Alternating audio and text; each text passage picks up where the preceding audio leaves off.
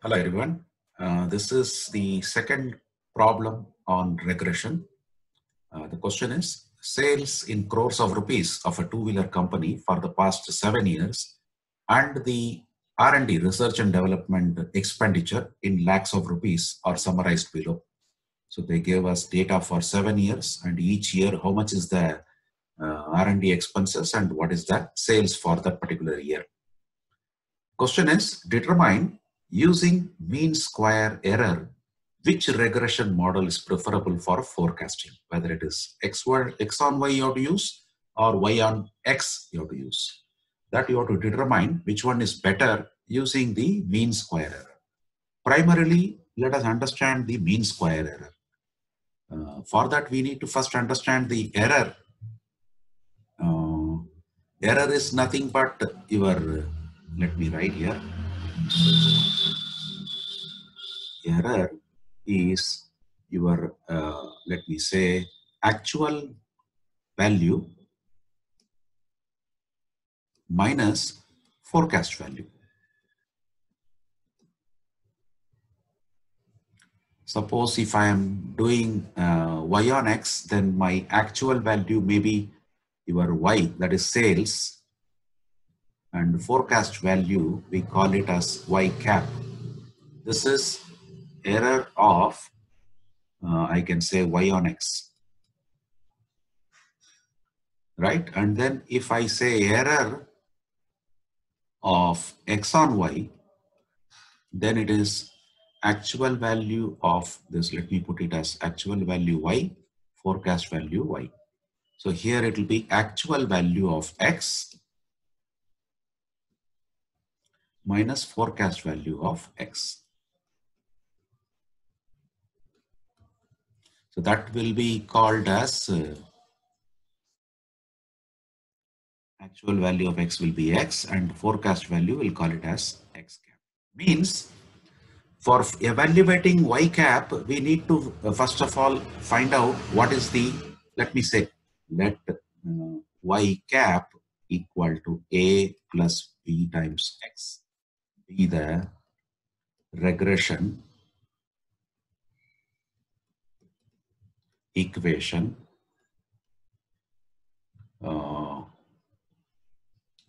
Y on X.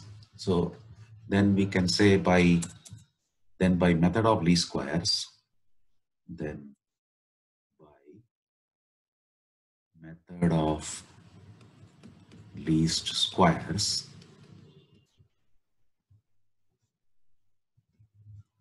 the normal equations are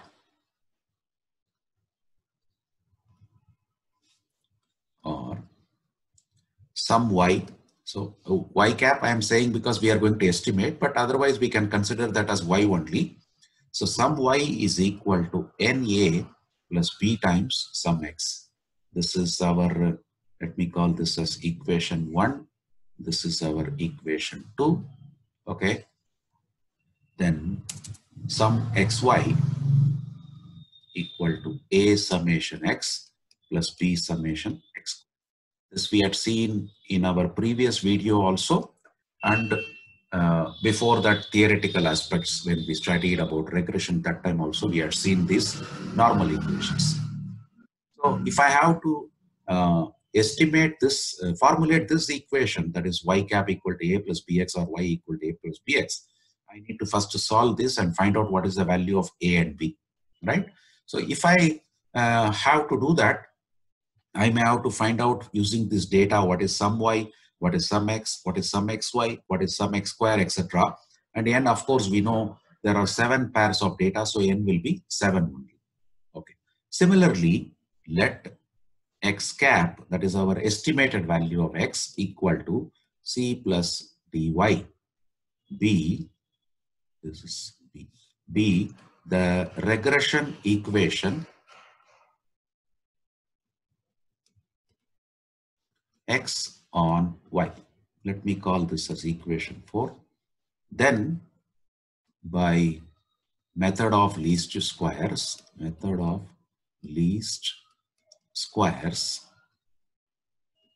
the normal equations are equations are, here we have, we will have sum x equal to n times c plus d sum y. Call this as equation 5. Then sum xy equal to c sum y plus d sum y square. This will be our sixth equation. Right.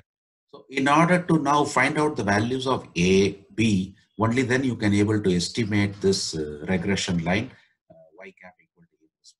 Similarly, after finding C and D only, you will be able to formulate this regression equation example. So we will first form this table as below, wherein I am writing these. Let me take it to the next page only, this one. I am writing this table wherein I am writing the same values what is given in the question, x values, y values. Then from the equations, we know we need to find out what is xy, what is x square, what is y square, and then find out the totals. You got these totals. Now, for estimating, we need to substitute this. Means, let me first substitute this equation 2, right? What is equation 2? It is sum y. Where is sum y? It is 600.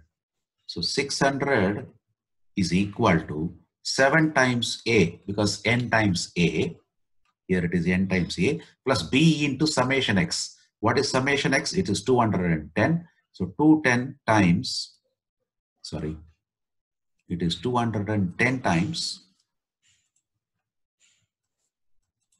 b. Okay, and then using third equation, what is third equation?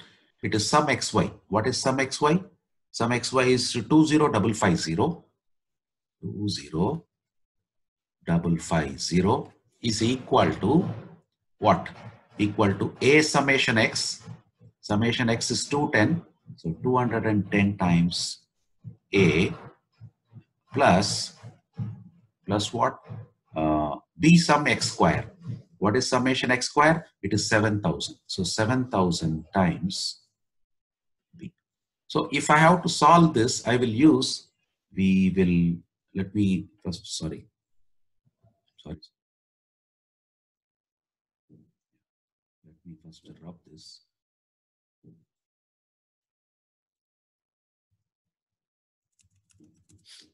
So here I will say we will use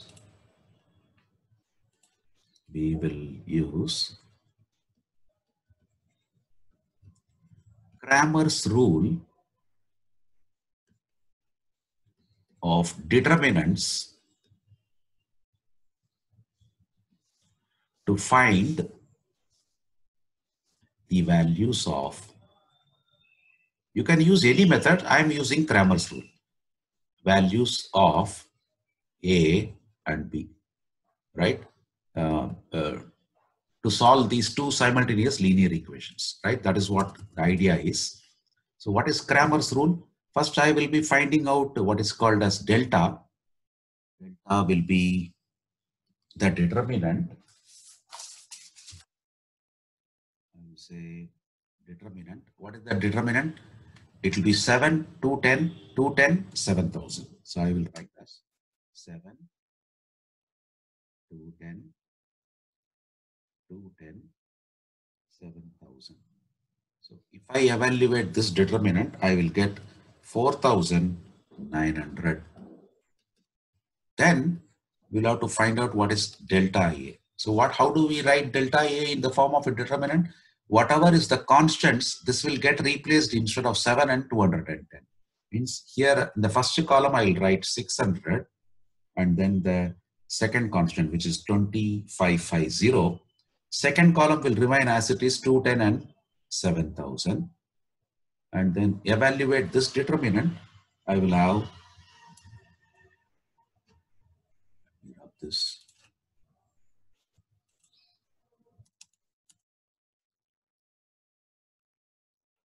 This, if I evaluate, this determinant will give me negative 1155. Then the third one, that is delta B, will be, how do I write delta B? Wherever the constant, the coefficients of B are there, that will get substituted or replaced with this 600 and 20550. Means the first column will remain the same as delta 7, 210, whereas the second column will be replaced with that constants 600 and then 20,550. By this, I will get 17,850. So therefore, we will have A will be delta A divided by delta, which is this 11 minus negative 11,055, sorry, not 11,000, 11,550 divided by 4,900. If you evaluate that, you will get the A value as, let me write that, 11,550 divided by 4,900. This will give me the A value as negative 23.57. Similarly, B value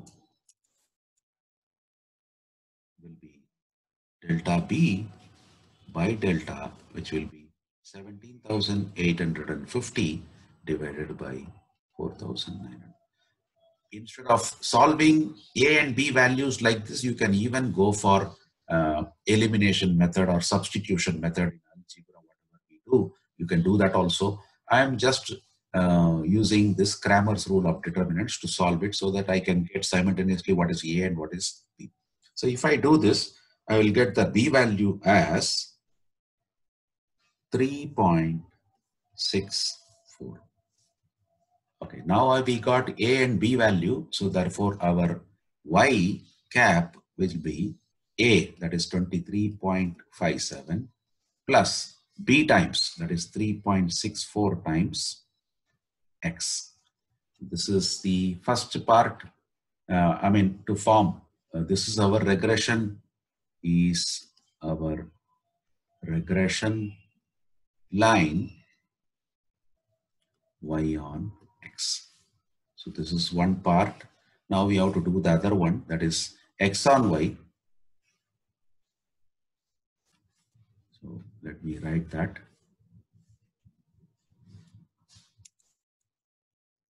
Let X equal to C plus dy be there.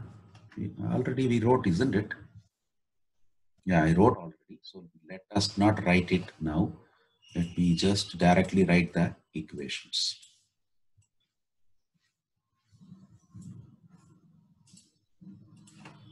So here we have, let me say, what is that equation number? Fifth equation. So fifth equation gives us what? Summation x. Summation x is what? Summation x is 210. So fifth equation, summation x, which is 210, is equal to n times, that is 7 times c plus 600 times d, isn't it? Because what it is, some x equal to nc plus d some y. Some y we know it is 600 from the table. Here it is 600 from the table. So I wrote 600 times d. Then the next equation, that is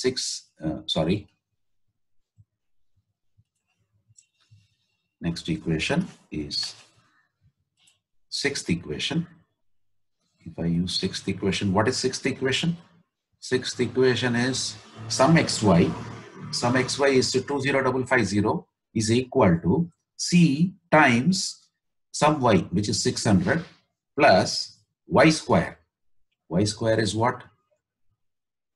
Y square is 61,650. So I have to put all those values. So now I can say some xy, which is 2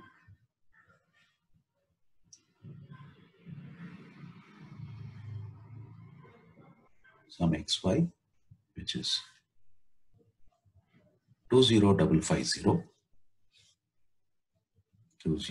550 is equal to what?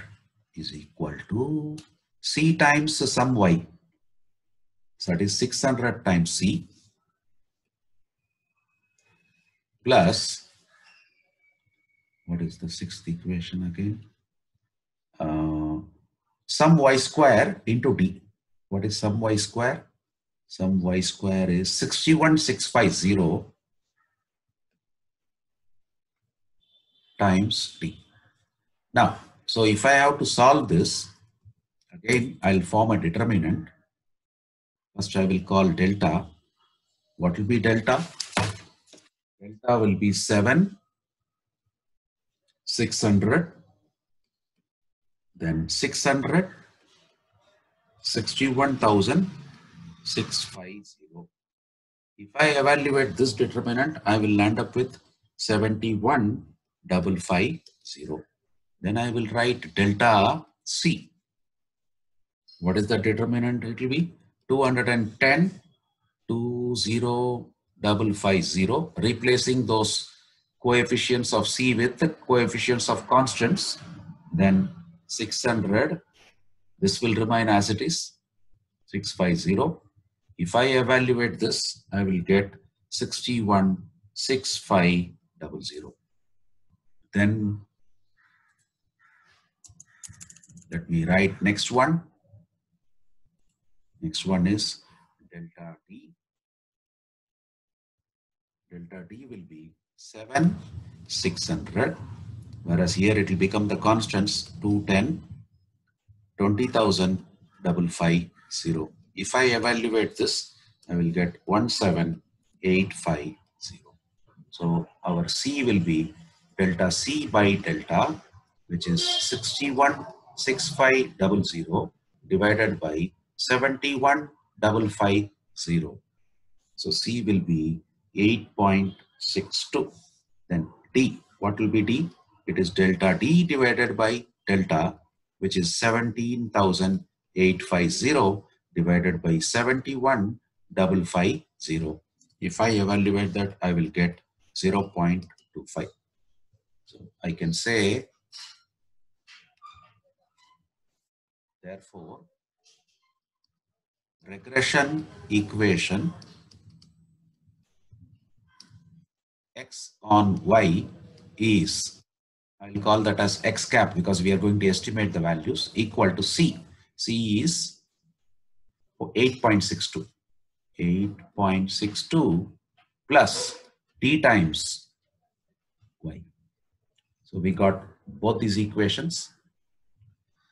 So now that we got all the equation values, I substituted here, if you look into first equation, minus 23.57 plus 3.64x. So here the same thing is written in this column, and this one, whatever x cap, that is written here in this column. So that now we can start evaluating the values. Means first substituting x for 15.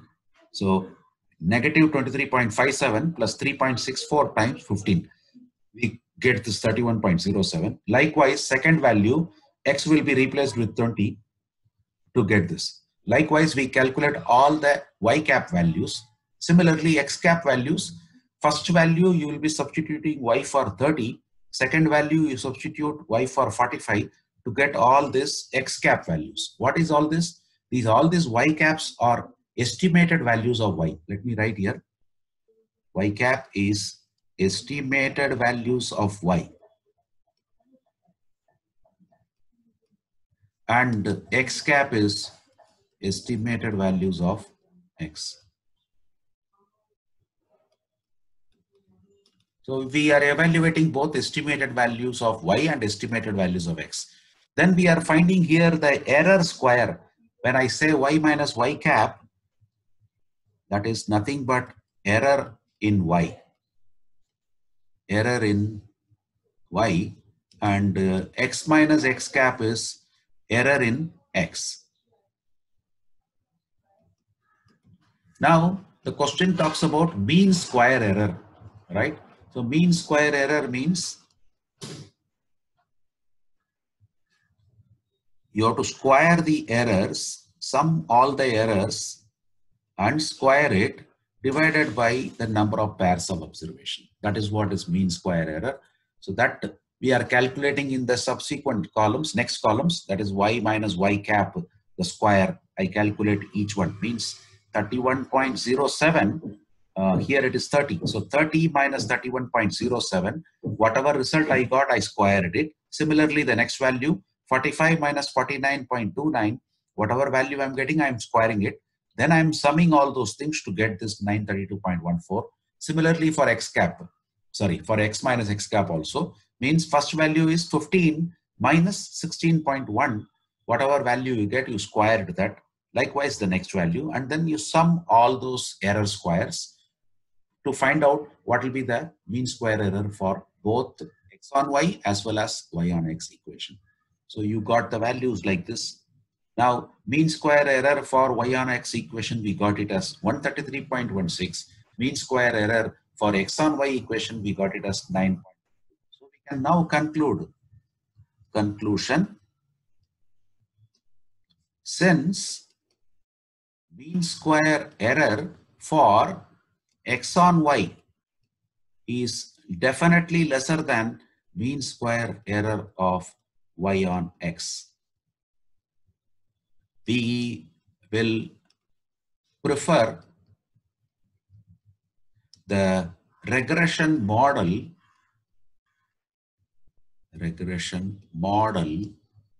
x on y instead of y on x. Means what? It is preferable to estimate. It is preferable to estimate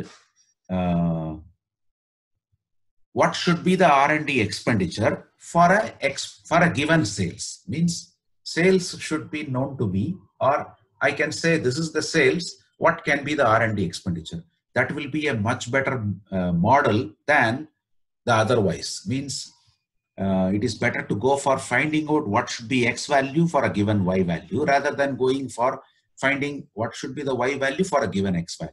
That is what it means about this conclusion, right? So this is what is mean square error, and based on the mean square error, which model you can prefer, you can estimate like this, right? So hope you find this contents of this videos to be useful to you. In case if you find it useful, I request you to please like and then share to your friends and also subscribe to my channel.